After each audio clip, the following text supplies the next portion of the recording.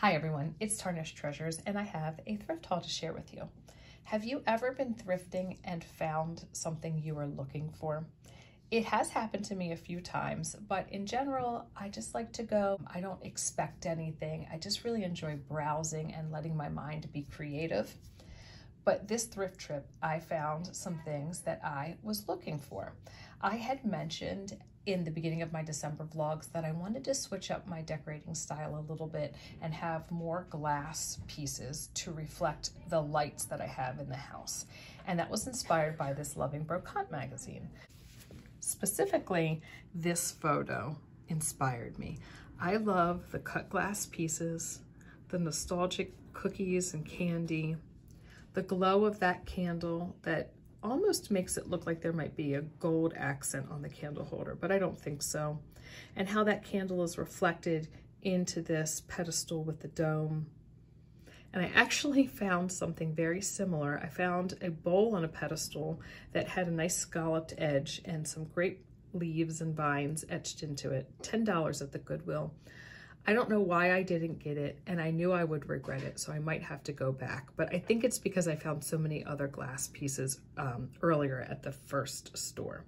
So let me share what I found and how I'll be using it. I'll share a few things that aren't the glass pieces first.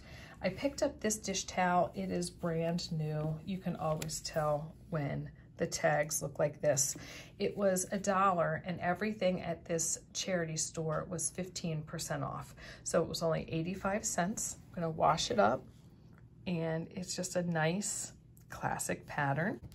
I also found these ribbons for 85 cents. They have wire in them, a little bit of olive green and a reddish orange. I just thought it would be nice to have, possibly to tie around something, and the price was so inexpensive. So I'm just gonna go back and forth between the two stores. It was a Goodwill, and then it was a charity thrift store. I found this ornament here, and it was $3 at the Goodwill. I'm giving something similar to this to my daughter, so I thought this would be nice for my other child, who's walking over here, so I have to hide it. This is the first piece that I saw when I walked into the charity shop. And because I've watched Lady Mary Beth, I feel like my eye is drawn to things that have this hatched pattern that you can find on Crate & Barrel glasses, but you can also find on Waterford. And I turned it over, it was marked $10, and I thought that was fine if this was Waterford, and it is. It was all taped together, but I could see that there were no chips anywhere. And then later, as I was shopping, someone said that the whole store was 15% off. So that made this $8.50. And the little acid etching, can we catch it in the light? There we go. Oh my goodness. I don't know how some people would ever see that. So as I said, this was all taped together and it looked like a hurricane style candle holder. I think that because Waterford is thick enough, I should be able to put a real candle in there and not just a battery powered one. So I'm gonna light that up and make a cozy centerpiece right now. But I have this sitting on my second Goodwill find, and this was about $6.50. So I left the Goodwill spending a little over $10, and I think I need to go back and get that scalloped bowl. So this is a tray, and I have polished it up so it's actually nice and shiny. There is some wear to it, but it's older. And I really liked the shape. Before I even noticed it had a monogram, I was just drawn to the shape. It looks like it says EMB. And I'm going to turn this into my dining room centerpiece. And because it's all polished up, it should reflect some light as well. So I'm going to put this Waterford votive holder on top, and then start to put my prayer cube and salt and pepper shakers on there. So I think that's beeswax. A white candle I think would be nice as well. And it's really funny talking about finding something that you wanted or were looking for. I was looking for things to create more sparkle, but I really love this design. And right before I went to the store, I was looking on Crate & Barrel's website, and I was reminded of some glasses, like drinkware, that have this pattern. And on Crate & Barrel, they call it Hatch because it's got hatch marks on it. And I think I have looked at those glasses on Crate & Barrel for probably about 2 years. So it's definitely something that's catching my eye. Someone had asked what this was. It's a prayer cube. So the kids just roll it and then they can read the prayers on it when we eat. And this glass was 50 cents. Now it does have a chip, but I will say that when it was sitting on the shelf, it was the only one. And I just kept looking at it, and I really loved that shape. So when the chip? Yeah, isn't it a nice shape? I can't find the chip. Oh, you can't, because I think someone's actually filed it down so it's not sharp. When I turned it over, I could see very easily there was a mark, and it does say Baccarat, France. Well, 50 cents, Baccarat, France, and a teeny tiny chip. I was gonna get it, especially because I love this shape. I had just watched the video that Selena did with her mother on, oh goodness, Vintage Bombshell, and they decorated glasses with jewelry. And I thought maybe that's what I could do. Or maybe this could hold a little candle. When I checked out, the ladies thought it was such a nice shape too. They said, "Are you sure you couldn't find any more back there?" And I didn't, but I'm thinking it was probably donated because of the chip, and the people kept the rest in the set. This was 15, and then it would have been 15% off. So around $13 or so. And it fit those requirements of the cut glass for things to sparkle. It has some metal and gold stand here, and this glass is extremely heavy.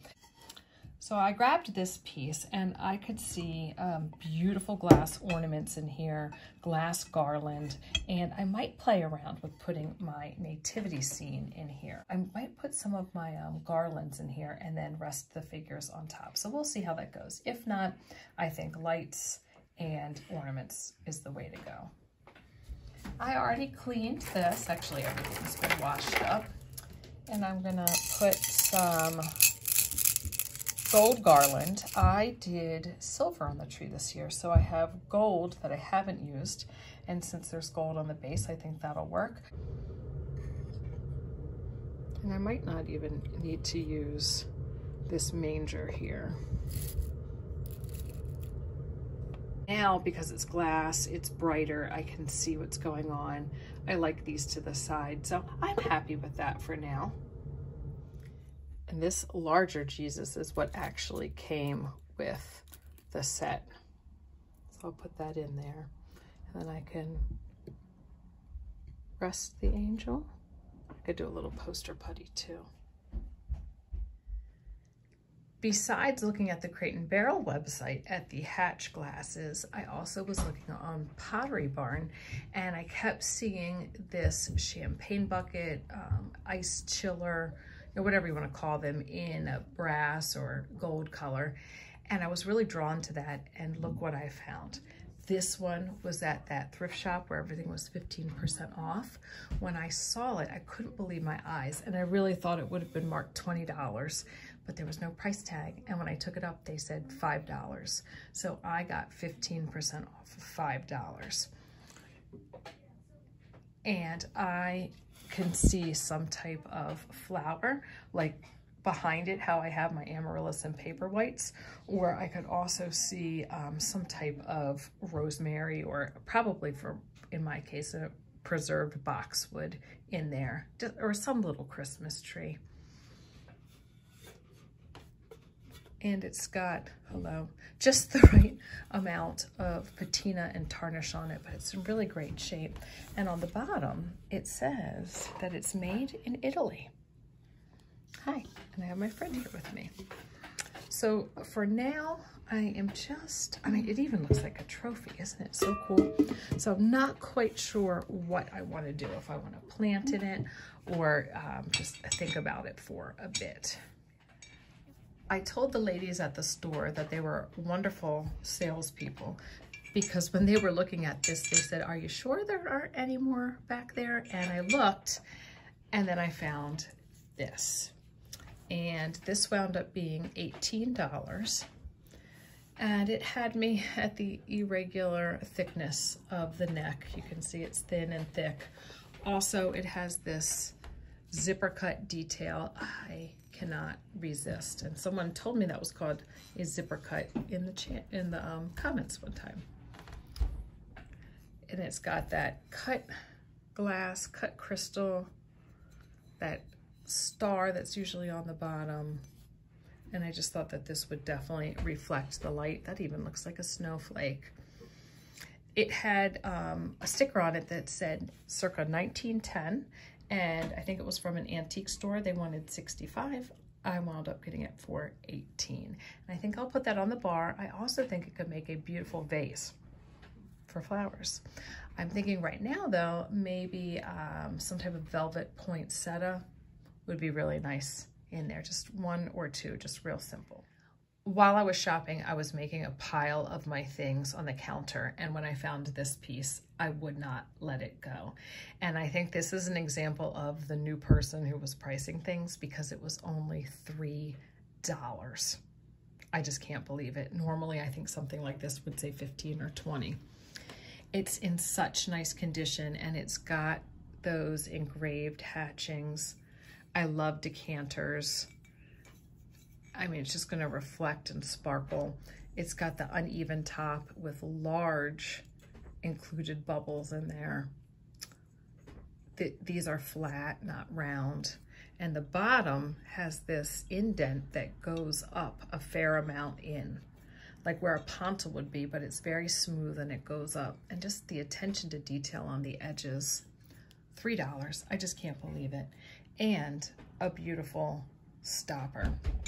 So I washed it, and that's just the water that needs to evaporate still. So I don't think that I'm going to do what I'm about to show you on this piece, but it would be perfect just because it's got this blank canvas. This would be a nice piece to put one of those black and white photos behind, like I had shared at Halloween. But in this issue, the January, February of Victoria magazine, they have etched glass, and that's my son under the table. That's why we're shaking. So here's this perfume bottle with a crown and a bow.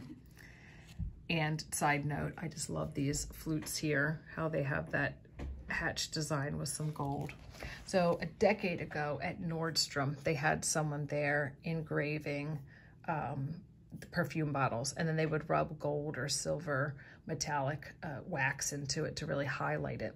And I had 2 bottles done, but there's some elaborate designs, and this could be perfect to do something like that on. I would just be a little nervous. I guess I'd have to practice. Look at that jewelry casket with that gorgeous font. And we've all seen these on live sales and on eBay, and putting that monogram on there just elevates it. Look at that little display. So I contacted the girl and I said, please let me know which tool that you use, and I am contemplating getting one. So thanks for watching, everyone. I don't know if I have enough time to share where I put everything out, but you will definitely see it in upcoming videos. Have a good one. Bye.